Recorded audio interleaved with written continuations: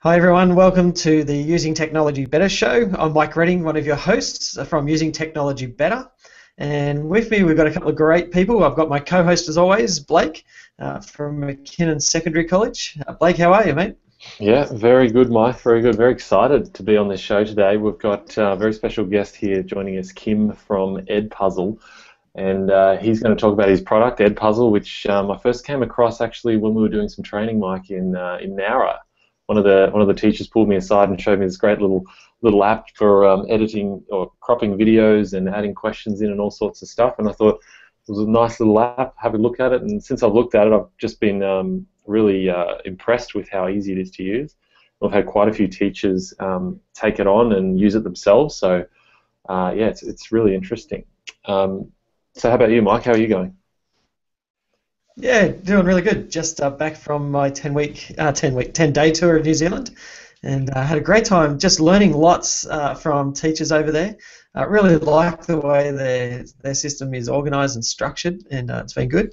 Amazed to hear that you found out about this in little old Nowra. Hey, who would have thought that with our training there you would have learnt something that's been great.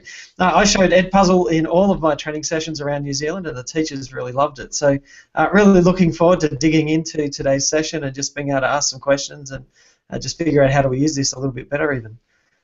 Yeah, absolutely. Cool. So Quim, I mean, over to you. Do you want to introduce maybe the product, what it is, to someone who doesn't know anything? Yeah, sure. Well, first, thank you very much for inviting me. It's a pleasure. As you can see from my accent, I'm from North Dakota, the U.S. No, I'm kidding. I'm from Barcelona. I was a teacher, a math teacher in Barcelona, and well, basically, I tried to use videos as many other teachers are trying right now, and it was all this concept about the flipped classroom, using videos to learn at home so that I could have more meaningful time at school. And well, I mean, the flipped classroom, it's very nice. It's all about Khan Academy, creating your own videos, but it's not very easy to implement if you want to experiment with videos. Because basically, or you use content already created by Khan or other servers, or you reinvent the wheel to create your own videos. And then the biggest problem is that even if you spend your weekends creating content, you don't know if the students are actually watching the video. So there is no accountability, and it's a passive experience. I mean, Mike, you know all about engagement and collaboration, and you know the flipped classroom, it's tough for both things because there is no collaboration between teachers. And second, it's not very engaging. I mean, if you have a 30-minute video about scientific equations, it's not going to be engaging even if it's in a YouTube video. So we built EdPuzzle to help teachers make any video their lesson. That's the basic idea. So teachers can reuse online content, free public videos, or even upload their own videos if they create it using any kind of software, and make those videos a lesson. By introducing some kind of an interactivity, so they can record their voice at any point, they can trim the video and take only a piece of it, and one of the key features is that they can embed formative assessment at any point, so they can embed open-ended questions or multiple choice questions, they can embed images, they can embed just comments or links to other pages, and then the teacher, so they share this video with their students, and they get beautiful, hassle-free analytics to know if the students are actually watching the video. So they can see each part of the video, how many times they watch it. So it's like magic. Like, believe me, I was a teacher. I'm not the technical person behind EdPuzzle, and I'm amazed on what the other co-founders have built, because teachers say, like, I can't believe this is true. This is superpowers. And we have seen so many teachers fall in love with the product that it's actually what we are looking for. Certainly, it's been well received here, and I think it was really just discovered randomly for us. I mean, how's it been in the States? You're based over there. Has the uptake been fairly large? Are you guys pushing it? How's the response been? So we invest all our money, all our time to improve the product, because we believe if the product is easy to use and useful enough, teachers, as I said, will fall in love and they will share the product with other teachers. Mm. So it has been very well received. We spend also a lot of time on customer service. We try to answer any email in less than 30 minutes. So with those two factors, having a good product and an excellent customer service, we have seen that teachers like to help us and they spread the word. That's great. So how many teachers have you got using EdPuzzle at the moment? Have you got some data around that? So now we have around 40,000 teachers, and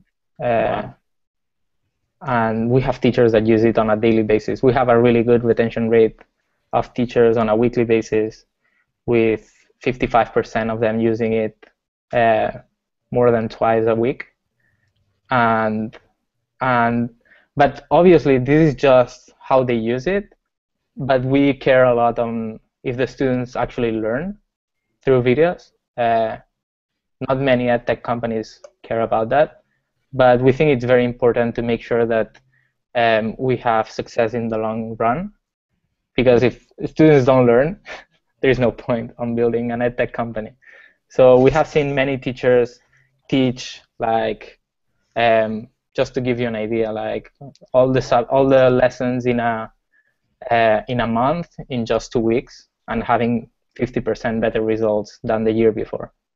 Wow, that's interesting. So is that all flipped learning then? Is that sort of the way you're promoting, or the way that most teachers are using the product, through this sort of flipped idea, flipped classroom?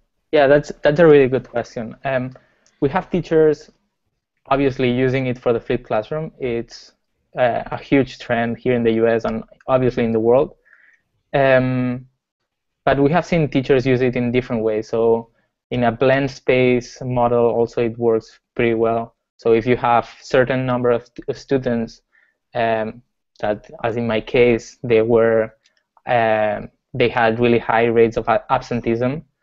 So you can have those students learn at their own speed and try to catch up the rest of the class, while you help the rest of the class at the same time. We have seen also teachers use videos as the central point of the class. So they project the video with the questions and the comments on the full screen, and they discuss with the students when the video stops at a certain point to answer a question. So we don't push neither the content or how to use EdPuzzle. We basically provide flexible tools, really easy to use, so that any teacher can build the perfect lesson for their unique classroom. Super cool, super cool. So if we just take a step back and look at you, I mean, you're obviously a really passionate guy about education, and you come from that teaching background. What is it for you that you see as the power of using video? Like, is it that you can flip your classroom, or is there something maybe more deep-seated about that style of teaching that really excites you?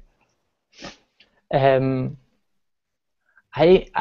of the things that surprised many schools is that when I go there to talk with them, I always say that I care a lot about relationships.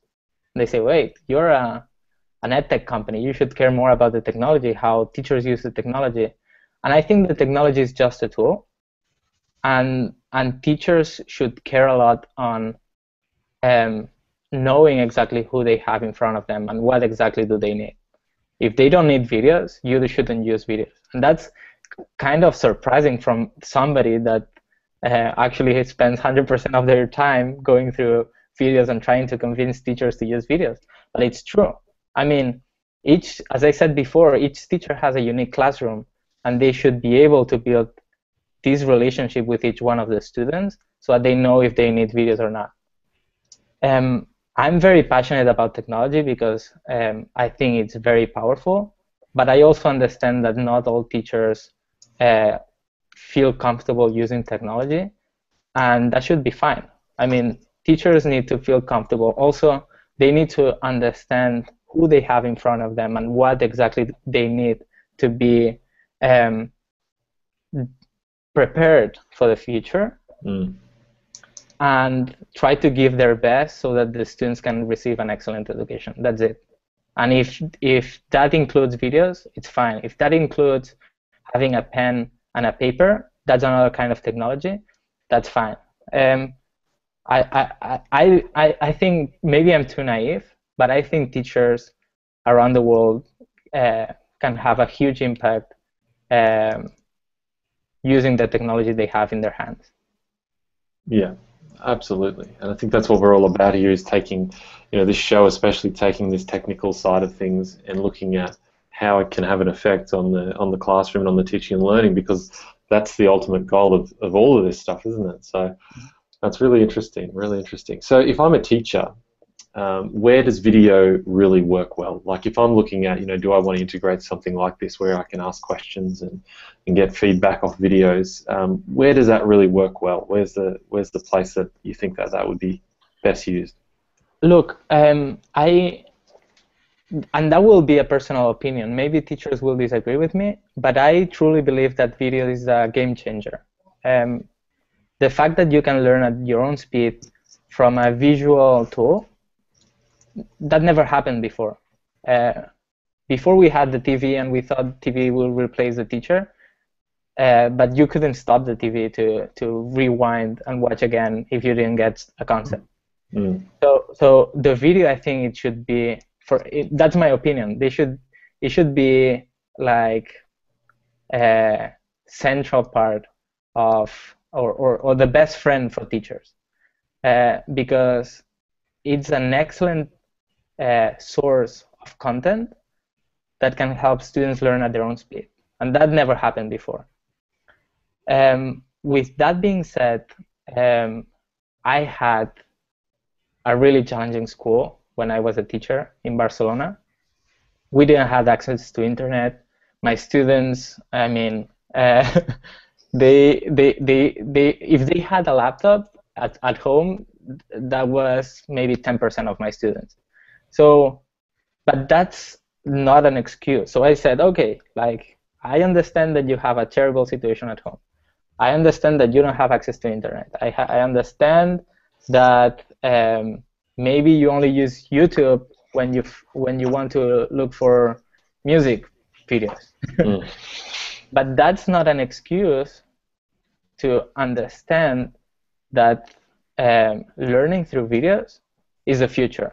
If you want to learn anything, you have it on YouTube.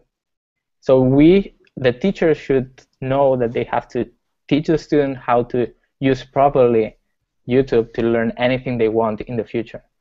And I told them, like, I don't care if you have these limitations. I just want to make sure that you learn this skill that will be necessary in the future. So I told them, it's mandatory to watch these videos. I don't care where you go. If you have a Facebook account, I'm sure you will find a way to watch this 5-minute video. And they found a way. So they went to the public library. They stayed at school for a couple of hours in the afternoon. So they found a way to watch those videos and learn how to learn through this platform. Yeah, that's a good point. I would often say that students will always find internet if they need it. Always. Sometimes when you're talking to schools, they're saying, oh, what about equity and people who don't have internet and so on. I'll tell you what, those kids are so resourceful. They'll know where every internet source is around the neighborhood that doesn't have a password on it. McDonald's free Wi-Fi. And I used to teach some of the kids who were homeless, and they'd still be able to access Wi-Fi, but they couldn't access a house to sleep in. So I think sometimes we just got to get over our limitations, like you say, and that anywhere, anytime, contextualized learning is such a powerful tool that just motivates students to learn, and I think it's fantastic. And I think you're right too. Like, there's a difference between embedding a little bit of content on a YouTube video into your lesson just to break it up, because after all, we're the digital generation and we need variety. I think teachers are starting to move past that now, from saying, well, let's just add that as a different medium and we'll have a bit of writing and a bit of reading and a bit of reflection and a bit of this and a bit of that, to saying, I think we can really start to dig in and find some great technology, some great videos that are really well put together, have some great content, but well produced, and they'd be able to use those. So I like what you're thinking in terms of where this is heading in terms of content and delivery and so on. Just wondering if you can maybe share your screen with us and just show us a little bit about how EdPuzzle works and how a teacher might use that in the classroom. Let me share this. Okay. I hope you can see exactly my screen. This is my demo account. And here is the dashboard. So basically the homepage where you can see your last assignments. You can have some kind of information here to know if the students are doing their homework or not. You can invite other teachers, and you have the recent updates. You will see many updates because we try to improve the product every single week. And here you have short videos that explain, for example, let's click on this one. So you have a short video that explains the due date, like a 1 minute, 50 seconds video with one question at the end just to check that you understood the video. But that's just the dashboard. So from here you can go anywhere. You can share with other teachers on Facebook, Twitter, or you can start creating a new video, a new class, a new assignment, and a project. And I will explain each one of them. So let's start creating a new video because it's the main part of EdPuzzle. Here we have all the content created in EdPuzzle. We have videos created and uploaded by teachers here. You can share content with other teachers by just typing their name. So let's say, for example, I know a teacher in my department, Mr. La Torre, and he has amazing videos. I could just save the videos created by him and change a few questions, and I will have my own lesson. So it's a great tool to collaborate using videos, also in a school. Apart from EdPuzzle lessons, we have videos from YouTube, Khan Academy, LearnZillion, National Geographic, TED-Ed, Veritasium, Numberphile, Vimeo, TeacherTube, and something that not many teachers know, but the ones that find this tool is that they can also upload their own videos, and that's great if you already use your own screencasting tool, because you upload it here, you share it with your class, or maybe you embed a few questions first, and you're ready to track the understanding of your students. So let's get back to my homepage. Let's say let me create a video. Let me create a video. So I'm gonna use this video here. And so when you're just go back one step. When you're searching for a video, can you find teachers who are not part of your school organization, or here you have all the content created by EdPuzzle teachers. Right now we have around 70,000 video lessons created, and it's growing really fast. So is that okay? So if I create a video, it goes straight into the content library for everyone to use. Yes. Can you make that private as well, or everything's just public by default? Teachers can email us to make some content private, because if they care about the privacy of the students, or maybe they record their class or things like that. But we try to engage teachers by sharing their content with other teachers, because we believe this collaboration can build better lessons. So let me search. I don't know. Let's type something simple. So addition, for example. Here I have already, as you can see, look, we have different videos, and let's say, for example, I like this one. I'm gonna use it, and this video, I'm gonna trim it. I'm gonna take only a piece of it. Maybe I want to take the last part of the video because I don't like it. I don't like the first part either. And this is the crop feature. If I want to move to the next step, this the audio track that it's great for language teachers or foreign teachers that want to translate or explain with their own words the whole video. Yeah, that's cool. But if I like the audio, EdPuzzle enables you to just jump and use only the tools that you need. So I'm going to jump to the next one because I'm not going to spend 3 minutes now recording my voice. And you have the audio note. The difference is that the audio note enables you to go to any point of the video, stop it, and record your voice.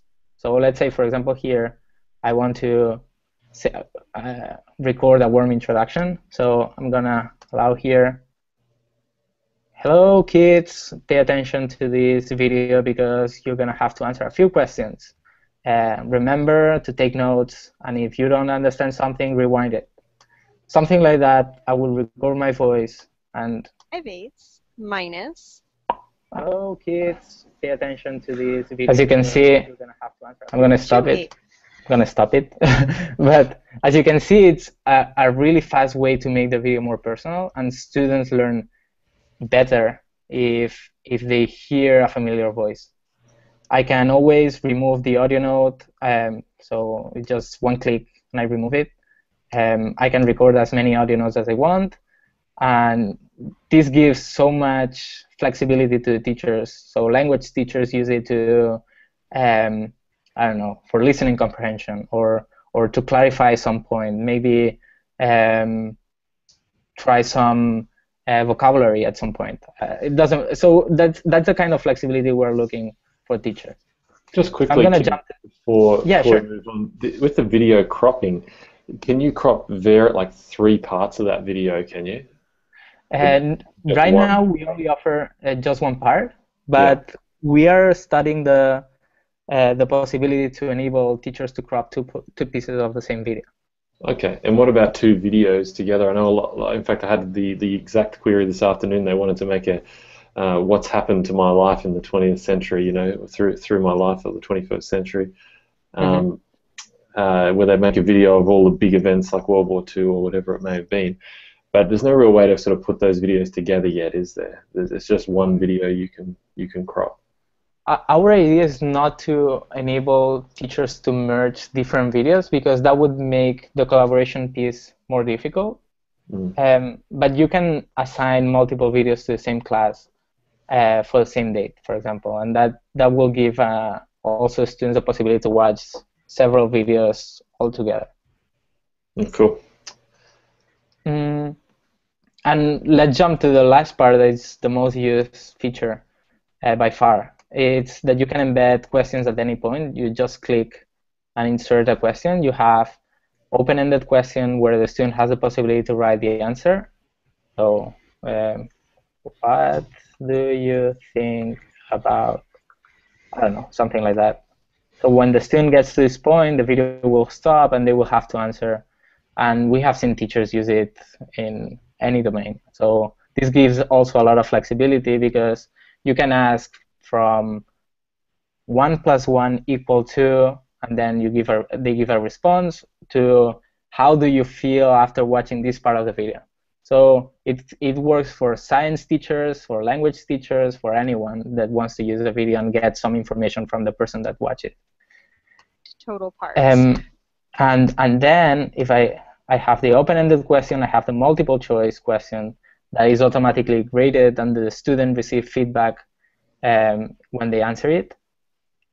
So for example, a true or false question. I'm going to say it's true, false, and I'm going to say maybe, flip. There you go, done. And I can always edit these questions. I can change whatever I need. We have here also a science text equation editor. I can insert images, links, and we try to keep it very simple. So only the tools that teachers have asked us to include in the platform. So any suggestion is more than welcome always. Subtract both the numerator. So now that I'm done, I'm gonna save it. I'm gonna change the title. I'm gonna save it. And here, I can assign it directly to one of my classes. So I'm going to assign it to my math class, and here I have a different configuration of my assignment. I have prevent skipping and I have the due date. The prevent skipping is something that many teachers ask, because we have seen that the teachers complain, okay, I don't know if my students are actually watching the video, and I don't want them to skip parts of the video. So we created the prevent skipping because we received this kind of feedback. Then So the due date, can I just interrupt for a sec? That present skipping is stopping the students from fast forwarding or skipping answering a question? both. I Both. will show you now how it looks from a student perspective, and you will see it's very cool. Okay, great. And then I have the due date, so I can say, okay, I'm gonna assign this video to watch. So it starts today, but it has to be done by next Sunday. And so you can schedule this. You can schedule your lesson plan to start in 2 weeks. Yes, and yeah. So we have teachers that in September they had already all the lessons created in EdPuzzle, and the due date feature enables them just to assign all the lessons in advance, and they don't worry about anything else. That's great. Yeah. So I'm gonna save it, and you're gonna see how it looks now. So here I have the different assignments that I created for this class. Here I have my addition video. I can change I can edit the due date, or here we have some actions. We can embed the assignment into any LMS, blog, website. I mean, wherever you can embed a YouTube video, you can embed an EdPuzzle lesson. The students will watch it in your LMS, blog, or whatever, and you will receive all the progress information in EdPuzzle. It's kind of magic. That's the kind of magic we're looking for. That's great. Here we have view as a student. Ask a quick question. Can you put that into a Google form? You know how you can insert a YouTube video. Have you tried? Can you get a unique URL address that might work or something like that? Yeah. So let me click here. Here you have the URL. You have the embed code. You can share it on Twitter, Facebook, or email. So yeah, we try to keep it very flexible and enable teachers to use it however they want. And here I'm gonna watch it as a student so that you can see exactly how the students experience this, and you will see what the prevent skipping means. So if I click and I start watching the video, how do you subtract fractions? Usually For example, the students will try to skip and move forward to the question, and they can't because they have to watch the whole video. In this lesson, if they open a new tab, to go to Facebook or Twitter or do another thing, the video stops, and when they go back, it continues. I like that. That's cool. You know, one of the interesting things with Khan Academy, I was speaking about flipped learning to one of the guys who does it here. He was on our show actually probably about a year ago now, I think. And he was saying one of the issues he's having is class control, where they'll just open another tab, even in incognito using Hapara. They'll look like that they're using Khan Academy and the video is playing and they're watching it, but in actual fact, they've got it on mute and they're listening to music or watching a movie or doing something else. So the fact that actually pauses and forces your attention into that window, that's really good. And actually, we are working on, because obviously the students always try to find a way around. We have seen that they open another browser. So if I'm using now Chrome, they open Firefox to go to Facebook or things like that. That actually, I don't know if it's deployed already, but it will also stop the video. So obviously the best way is management 101. So tell your students that you have all the progress that I will show you next, and say, okay, hey, you have to watch this video. I want you to learn through this video because it's important for this reason and this other reason. But if you don't do it, I will know it.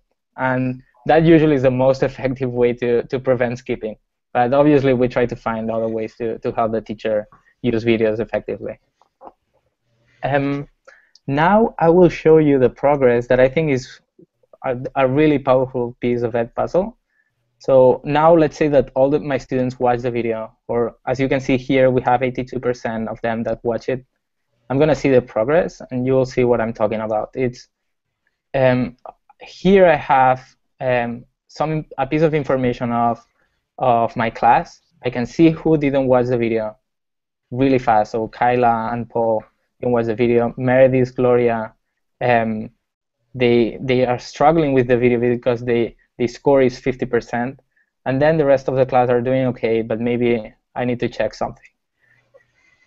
Here on the top, I have some information. So question number 1, they had 0%. So I must check this kind of question and see what happened. Here, well, let me go back because maybe I graded it wrong. So I'm gonna go to Meredith, and here you can see that I have more information for a specific student. So I can change this because 1 + 1 is equal to 2.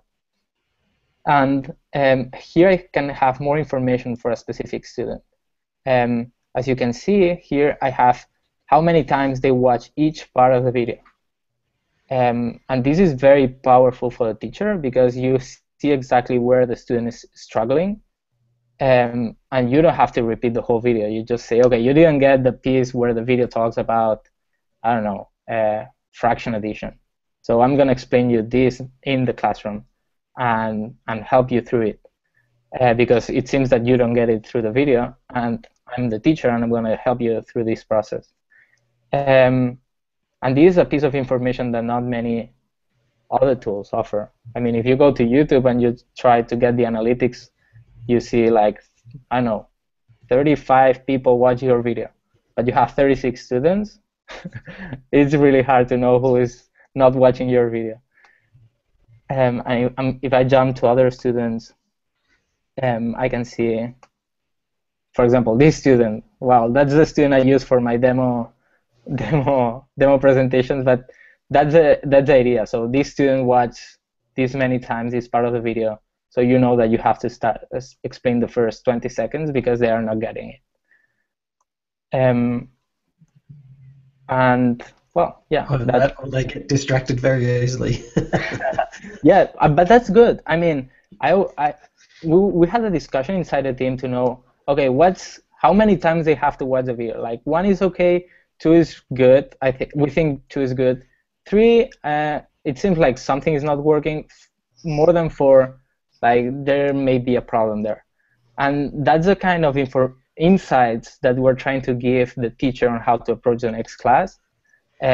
With just 10 seconds of watching this information, they should know exactly what's happening. That's great. Are you able to grab that analytics information and export it somehow? Yeah. I'm just thinking about teachers who want to use it in reporting and. Here you have the export grades to CSV, so you can download it and upload it to your gradebook or do whatever you want. So here, another thing I can do is I can archive this lesson. So let's say, for example, this was for November 2nd. I can archive it, and I will save it to November. And that's usually very useful because I have all the information organized by month. And in the future, we will enable teachers to have the progress per month. As you can see now, all the progress is just for 1 video, but here you will have the aggregate data. Cool. Another cool thing that not many teachers know, I'm sorry that it's taking so long, but it's just that I'm really excited about this product. It's not because I made it, well, with my co-founders. It's just that as a teacher, I think it's really useful. Here I have the project-based learning tool. This is a completely new feature that enables teachers to give the tools to the students to create their own video lessons. So the students are the ones creating the videos, and you are the one receiving all the content. And this is how it looks. Like this for simple addition, I assign a project to my students, and I receive all the videos created by my students. So I can check a video, and the student will have recorded their voice, embedded some questions, trimmed the video to take only the piece that they want. And this is a way more deeper experience for the students, because they will have to watch several videos on YouTube. They will have to pick which is the one that they think is good to understand the lesson. They will have to record their voice. They will have to embed questions to create to help other students to learn through this lesson. And if the teacher says, sorry to interrupt you there, Kim. Can other students mark this, or does one teacher have to sit down and watch 28 videos? That's a really good question. We give the teacher the control, because we have seen that sometimes so the teachers fear the fact that cyberbullying can happen through video. So we enable teachers, okay, like, I really like this lesson, I just watch a few minutes, maybe check the questions, grade the video, provide some feedback. But if I really like this video created by Meredith, I can save it into my content and assign it as any other video to the rest of the class. This content is 100% private, and we try to keep it private between teacher and student too. Cool. So that was the 4 sections, wasn't it? You got your question, or your videos, your my content, your classes and projects, yeah? Mm-hmm. Yeah, exactly. If I go here to home, I can create the project, and this will give the tools to the students. Okay, cool. And that's it. Well, if I forget something, yeah, you can create folders. I mean, you can create folders to organize your content. So we have seen teachers with more than 300 videos. And the fact that they have folders help them organize a little bit better all their content. We have the iOS app for students. If they use iPads or iPhones, they can watch their lessons there, and you will receive all the information and the due date that I already explained. Yeah, well, it looks very comprehensive, and I know that teachers that I've spoken to who are using it just love that it's really actively developed, I think. One of the big feedback that I've had from it is that the development team, yourself and your team, are very accommodating for new ideas, new features. So I think that's always good, especially for a new company coming up, trying to compete with the big boys. It's really good to see. I do have a question though. Like, you've got a lot of features in there, a heap of stuff. How much does all this cost? Yeah, that's true. I forgot to say, this is 100% free. Yes, and teachers ask me that a lot, and because they see a lot of value on EdPuzzle. But as you said, Blake, we have teacher DNA in all our features, because we ask for this kind of feedback. If we don't have teachers using EdPuzzle in the class, it's impossible that we get a good product. So we are very open to receive feedback to build better features, and that's only possible if we give EdPuzzle to a test. Also, the fact that the teachers, all the content that they create will be public for other teachers, gives EdPuzzle even more value to bring new users, and that's something that we believe it's more valuable than charging a teacher on a monthly basis. Also, we have many business models that can turn around content, turn around the organizations like schools or maybe publishing houses. So we know that can be monetized in the long term without having to charge teachers or students. Yeah, it's really interesting. Really interesting.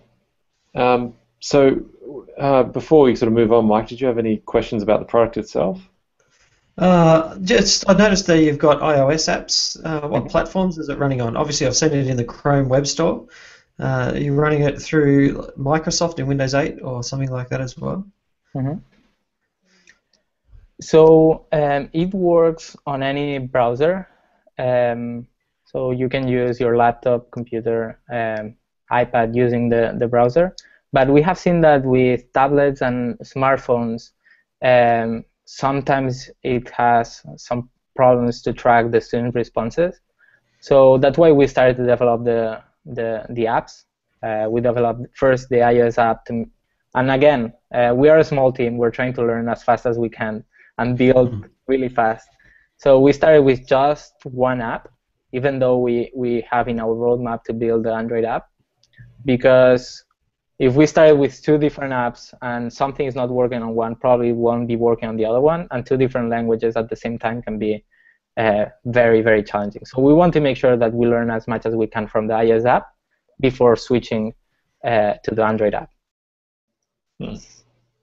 That's great. I've got another question too, just around copyright. Obviously, you're taking YouTube videos and so on, and then you're changing them around and you're cropping them, and then you're making them available for other teachers to use.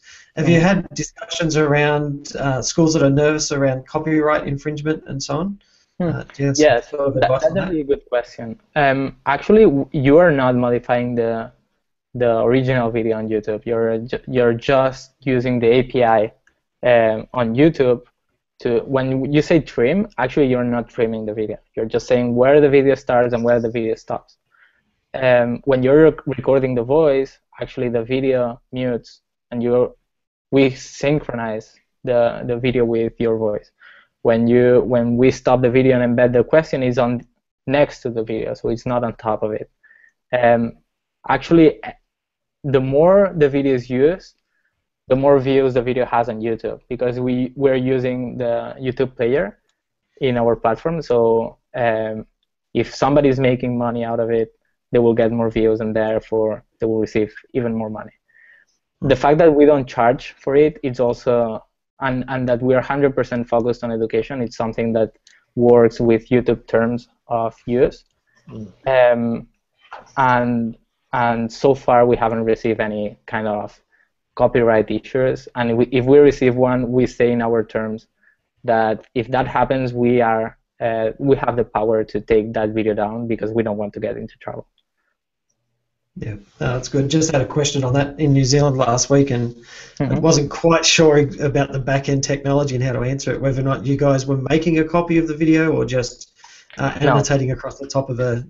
And that's also one of the reasons we offer teachers the possibility to upload their own videos, is because let's say I upload a video to EdPuzzle. I create a video, I upload it. What happens with that video? So that video becomes public to any teacher to use, and we say that in our terms too. And if I decide to take it down, but somebody else has used it, we create a copy so that the other teachers that are using that video will still be able to use it. And that's something also very important to say, because we are trying to create this community that share and create content to provide a better education to our students. That's really great. So what does the future look like for EdPuzzle? I mean, it looks like, just from the very short time that I've seen it evolve in 6 months, that you guys are kind of heading for that Google Classroom of video. That's where it looks like you're going to end up with, creating these classes, putting people in, and watching them, track them over a period of time. Is that your ultimate goal for this product? Is to base, entire sort of content design around videos and have that entire, coursework and everything in there? Is that where you're headed with it? So we are headed. It's hard to say, because it will depend obviously on how teachers use new technologies in the classroom. We have seen a huge trend in videos, so that's why video is a central part in EdPuzzle. But let's say in the future we start to see that assignments online are very useful. So why not including assignments in the EdPuzzle platform that you can share and embed after watching the video? So creating all these online tools that can be crowdsourced, that can be flexible because you can adapt to your own class. If that helps teachers give a better education to their students, that can be included in EdPuzzle.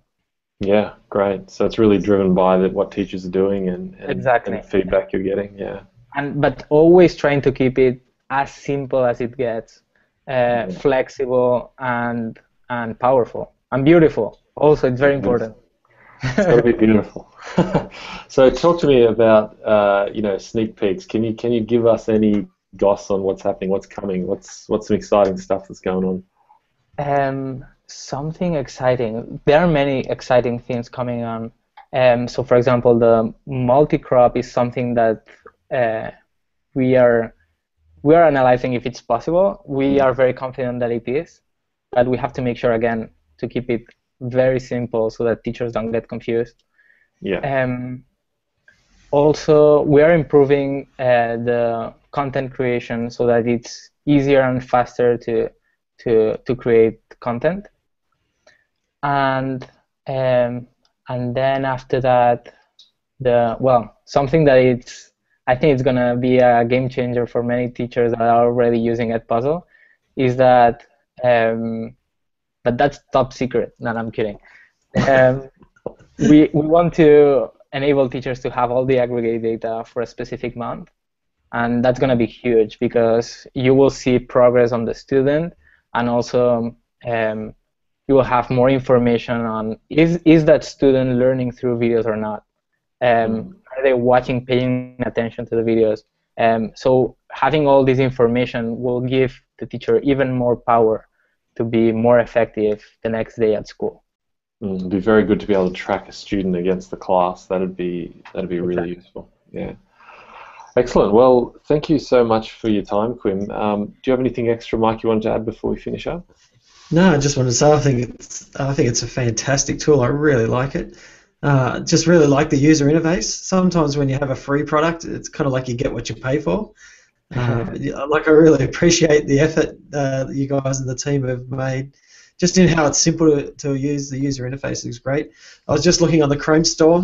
You've got 100% people who have rated it have rated you as 5-star, which is enormous. So I'd encourage people watching this to go and download and have a play, but then go back to the Chrome store and give it a good rating and a comment. So I think I'm just really impressed with your attitude. I love what you're doing around education. I'm really glad to have had the time to spend some time with you. Yeah, thank you very much. I mean, if you feel free to grade our tool on the iOS platform or on the Chrome store, like that would be fantastic. And spread the word too. Like let all the teachers know about EdPuzzle, because the more teachers we get, the better content we'll be able to provide other teachers. Yeah, absolutely. That's what this show's all about. So thank you so much, Kim, for your time. I know you're a busy man. You've got probably plenty of priorities to see to, running a startup in the States. It can be... Well, right now it's 10:30 p.m., so I'm just going to watch a movie and go to bed. Fantastic. Okay, well, thanks for your time, and we will see you next time on the Using Technology Better show. Perfect. Yeah, anytime. Thank you very much. Thank you. All right. Thank you. Appreciate your time.